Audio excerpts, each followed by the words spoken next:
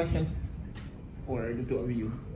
Okay, you both have a foreign blood lineage, right? Yes. Okay, how will you going to show your Filipino side during the course through of your respective competition? I think I can go first. So I believe that being a Filipino is kindy. I was raised by a Filipino mom, and I acquired the values that a Filipino should have, especially the respect, the culture, and most especially the hospitality. And I think I can show that to the world through our candidates na makukumpit ko within the following days. And I believe that being a Filipino anymore, right now is not just about your blood, but it's about the heart. You can have the blood of a Filipino, but your heart is in another country. But I am a pure Filipino in my heart, and I'm proud to say that I'm from the Philippines. Thank you. How about you, Nadim? Hello. So as my brother Junichi said, it's all about the culture, how you show it. And I've learned a lot, even though I was born and raised in the Philippines, in UAE. I came here since 2017, and I learned a lot of culture from part of the Philippines. Different languages there is, different cultures like Baguio. Like, I can't wait to go back to Baguio again. So it's how you show your culture and how you love the way the people express the culture. So it's all about culture and learning it. And as soon as possible, I'm trying to learn more Tagalog, but konti lang. Okay. In your opinion, what is your biggest strength that made you win the national pageant, and now you're representing the country? Definitely, I think it's a no-brainer that physically I'm not that, the typical winner of Misters, but I believe what they saw in me is genuinity. They saw my heart and passion to be an ambassador and spokesperson, especially in opening topics that could create change to our society, because we could not just be quiet about what's happening in our little community. We should open it, and I'm fearless about it, because when we are aware, we can know what to treat, what causes to treat, and when we do treat that, we can act as a community and heal as a community and be better citizens of our communities.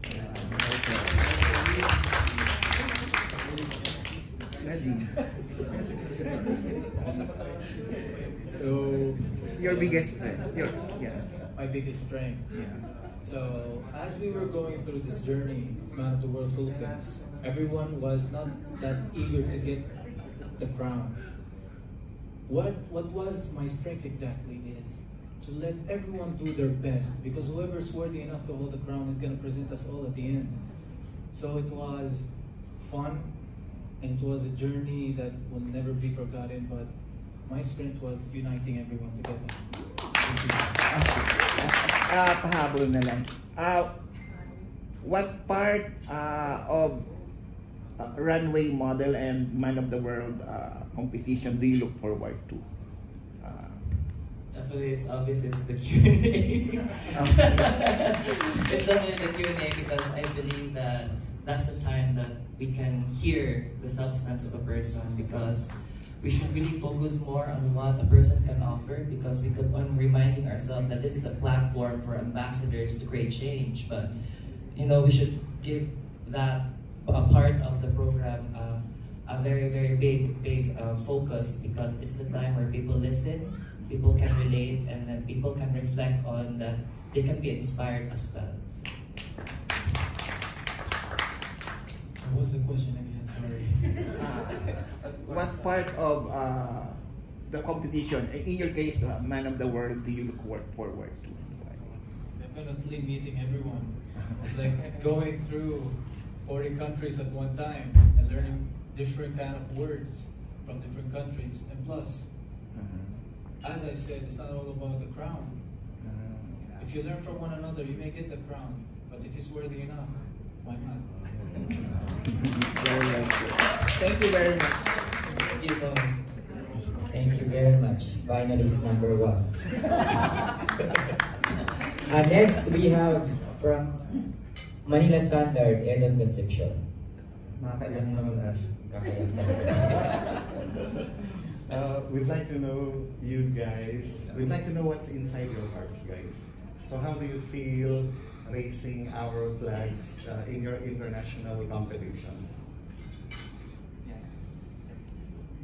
One word, one simple word. Proud Filipino. What about you, Junichi?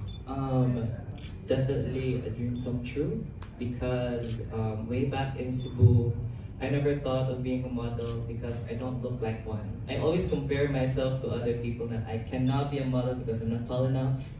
I'm not muscular enough.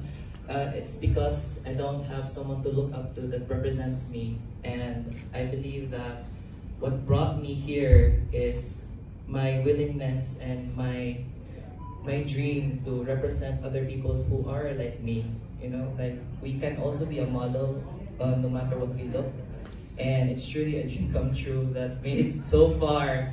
Because right now I'm representing the Philippines, and never in my wildest dream that I'm going to say Philippines in an international stage. And this is not just for me, but all to those who are, neglected and who are told that they cannot.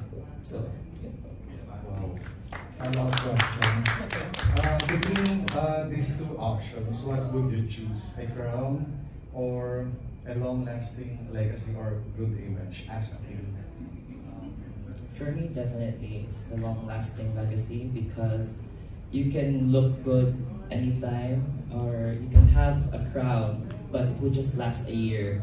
But the imprints and the people that you touch, especially their hearts, the values that you instill to them, the change you have created, will go a long way even if you die. So I believe that a legacy is more important than me. Nadim, kaya mo na. So, of course, the legacy and the image. Because these two things, when you pass away, will stay in history. But the crown can be snatched away. Next question. Yes. Okay, who's your favorite national or world icon and why? For me, definitely, it's Angelina Jolie because she's a woman of power and have break so many stereotypes, especially at her job.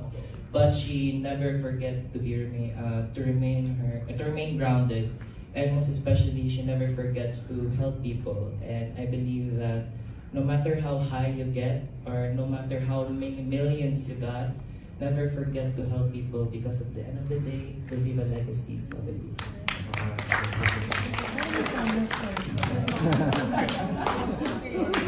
National or international? It's up to you. National or international? Okay, so it's a lot, huh? Okay, world icon. I go with Elon Musk because he strives for the best, and he's still striving, even though he's the most powerful man right now, most richest man in the world, but he's still striving for the best. He lost a lot of rockets, he spent a lot, he invested a lot, but till then, he keep going, he never stops. So yeah, that's my answer. Perfect. Best of luck to both of you. Thank you, Ashley. Thank you very much. Next, we have Edge Tenoria from Eventologie 101. Nice to see you. Nice to see you again. Alright, ang galing nun, no? Ang pinakabahan ka ba kayo? This kind of question, pinakabahan ka ba ba? I mean, sobrang relax mo. Of course, you. Parang kayo sabi nga namin ni Drew, parang kang si Priyanka Chopra, tapos hindi naman sila. Yung first, kung mga tarakad-tarakad, hindi talaga ma-perfect. Pinakabahan ka ba ba? I mean, Yes. stage. For me, yes, because everything that I say is being picked up by people, and I just wanna put out words. Hindi ba yun yung question? Yes po. Kinakabahan. Yes po, kinakabahan pa rin po because in this industry, they always look for mistakes, not for perfection. So as much as possible, I want to be genuine. I want to be who I am so that people will say na, oh, ano din pa sila, they're like easygoing lang, not like really prim and proper and have to be serious. So that's the time it became relatable. Alright. Thank you. Okay, this is my question. No? How has stardom changed you? I mean, syempre sikat na kayo, no? So, how has being Mr. Runway Model Philippines and Man of the World Philippines changed you? Changed, I mean, yung title na to, how does this change, how has being Mrs. of Filipinas title king holders changed you? It made me more responsible and made me more focused on whatever I want in life. So right now, what I want is to enjoy it while I can. Thank you. For me, aside from the opportunities and most especially in the exposure that I've got, definitely an elevation in responsibility, because I'm not just now responsible or being an ambassador for my country or in a national level, but I'm now vying to be an ambassador for the people of the world. So it's a bigger responsibility, and I have to mold myself to connect to other people even outside of our country. How would you describe the Philippines to your roommate, of course, who has no idea about our country?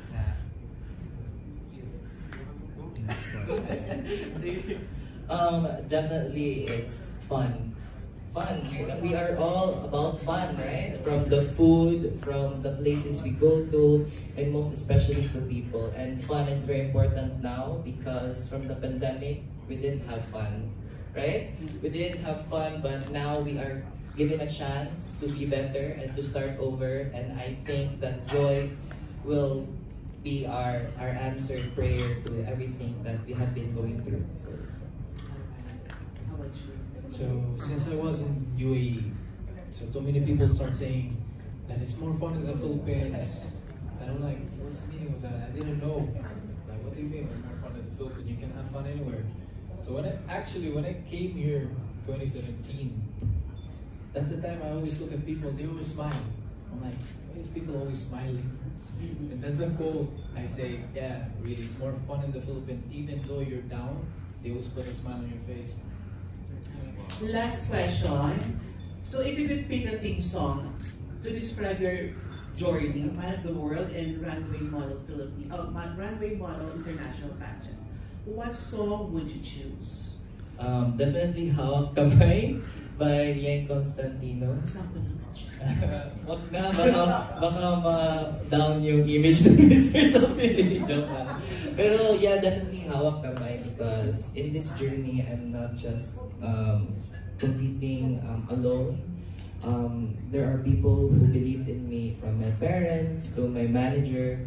I didn't put monetarily anything in this pageant. Everything was provided to me, and I'm so thankful that there are people who are willing to spend and believe in me even if other people didn't. So it's their helping hand that hold my hand, that made me believe that I can do it. And now I'm here competing internationally. So thank you. Thank you so much.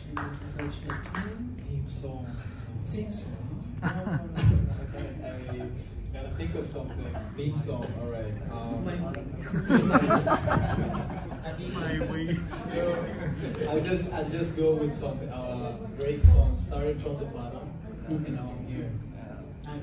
So that's my entrance song. It's like, I'm here right now. It's like the greatest love of all. Anyway, congratulations in advance, and good luck. Thank you so much. Thank you. Thank you. Thank you very much by H. Tenoria, Eventologie 101.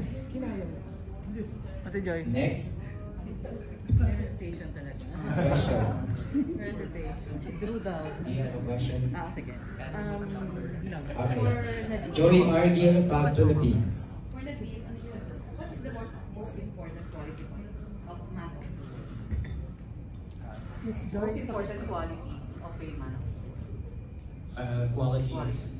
So qualities is more important. Responsibility. Being responsible. With every action you do, it will reflect in your name. So yeah, that's the most important thing.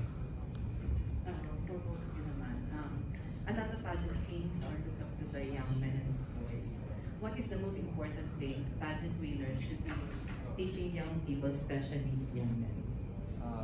Definitely to never focus on what you look like, because for a very long time male pageantry has been visualized to be, you have to be stunning, you have to be 6 foot tall, or you must have that six-pack abs.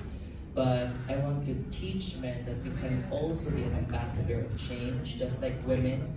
They have been moving forward when it comes to their advocacy, and I think men are being left behind and still being visualized. And it has to stop right now, and it would start in them as well. So that's the value that I want to teach them. It was too long, sorry, repeat that. Sorry. Yung things na pwede mong ituro sa mga young boys and So young men, older men saying advices to young fellows, alright. So first advice would be take the risk. If you want to be someone, just take the risk. Keep trying, never give up, keep going forward. thank you and good luck. Thank you so much. Thank you. Thank you very much, Bob Philippines, Joy Argil. Next, we have Eventologie. Hi, good afternoon. My question for you two is, how would you balance being the host candidate and competing competitively in the pageant? So just like Philippines is our home, so just like any Filipino would do, we welcome them in our home and treat them as our visitor. Sa ano pa sa Tagalog pa, bisita natin sila. So we should treat them with kindness, and we should be hospitable and offer what we've got in the Philippines. And just like in my competition, I've balanced it by enjoying it and not focusing them as my enemies, but focusing them as my visitors in our lovely home. So yun po. Thank you. So, first of all, I'll be teaching them the culture in the Philippines. Even though they're in the Philippines, I'm interested in their culture too, to pay the respect and keep the balance. And mostly because they're here in the Philippines and going to Baguio, so I have to be learning more of the Filipino culture in Baguio. And at the same time, I want to learn their language too. But first, I'm going with Tagalog. Still going there. Konti lang. Thank you. My last question would be, after the pandemic, why is it important for us to have events or pageants like this? For me, definitely in a country in where people, and especially pageantry, is one of the most sought after Olympics of the people. So definitely it brings joy to them. And aside from that, it brings hope. So it comes together and it creates a beautiful concoction of remedy in the sadness that the pandemic has given. So, you know. Interacting with people is the most important thing right now. Interaction. To give the confidence to someone. If their confidence is that low, you can interact with them and speak up to them. And of course, they'll reply to you back. But by texting, social media, you can ignore that. But if you're face to face with someone, you'll see that rudeness if you ignored it. So interaction. It will give the right speech, right voice, words that you want to say. Thank you. Yeah. Congratulations to the both of you and best of luck. Thank you, sir. Thank you, Ferdy. Ano ako sa concoction? Ay, Kinabahan ako sa concoction. Oo. We have Drew Francisco. Hi everyone. So dahil ginagalingan nyo, kailangan balik. So my question is, both of you competed in the middle of the pandemic last year. And now you will be competing still in the pandemic. So what do you think is the importance of pageants, especially now that we're still reeling from the effects of the pandemic? So start with Nadine. As my advocacy right now in World Philippines, it's all about physical and mental health. So you have to stay safe, keep your body in shape, health in shape, keep your mind checked. So that's the most important thing. If you're entering and interacting with people, communicating with people, know that you're healthy. because your immunity system will stay strong. Thank you. For me naman, just like what I said, is big entertainment, especially to the Filipino people. And most especially, it is a platform and where we could, just like Nadim said, to voice out our own advocacies and where people can also relate to. But the most important thing is that these are organizations that are willing to help communities. For example, Runway Model Universe, and I have already, during a typhoon in Cebu, I have already given a lot of groceries and foods that they need during the time that it was scarce in our community. So these are not just about beauty, but it's about organization helping the community in times of needs. So that's the relevance of pageantry as well. And now, a lighter question is, I know you're busy now with your preparations for your respective international pageants. So if you're given a day to just do whatever you want, not anything related to your preparations, what would you do? To eat everything twice. Definitely to eat everything I want, going twice, thrice, because I'm part of preparation is diet, but kidding aside, yun talaga yung main concern, because as a veterinary student, I get stressed out and I'm a stress eater. So during my preparation, it's not allowed. So if after this and given a chance to do that, so eat everything twice. Whatever. Yeah. Yes. Giving my parents a hug. I'm done with this. Thank you and best of luck. Thank you so much. Thank you. Thank you very much, Drew Francisco. And we have also questions from their brothers. Let's start with Derek Allen Lochego. Hi, misters. I'm Derek Lochego, pageant enthusiast. Hi Derek, it's so nice to meet you. Who is yours? It sounds appealing ng ako naman magtatanong. Makabawi-bawi. Among your sa batch natin sa Misters of Filipinas, who got the prettiest smile? De joke. Sige, ito na talaga yung question ko. If may one Filipino or Tagalog word na pwede nyo maituro sa co-candidate nyo sa international, ano yun? If there's one word you can teach on Tagalog word, why would it be and why?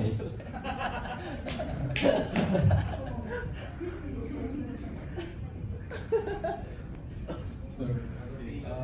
I would go with mabuhay, bro. Mabuhay. Why? Because if they went to another country, if they learned a new word in the Philippines, and people don't know the Philippines, if he acted and said, mabuhay, someone would say, what's that word? It's like, oh yeah, it's welcome in the Philippines. They'll be knowing the Philippines more. Thank you. Thank you, Mr. Nadim ELZEIN. For me, it's not a word, but it's words. So, may kailangan ka ba? Because I believe that in a country and where you are not familiar with, I think we should teach those types of words so that we can understand them more. And we can, as a host country, we can give them what they need, because at the end of the day, we should take care of them in our home. So, Thank you, Mr. Junichi.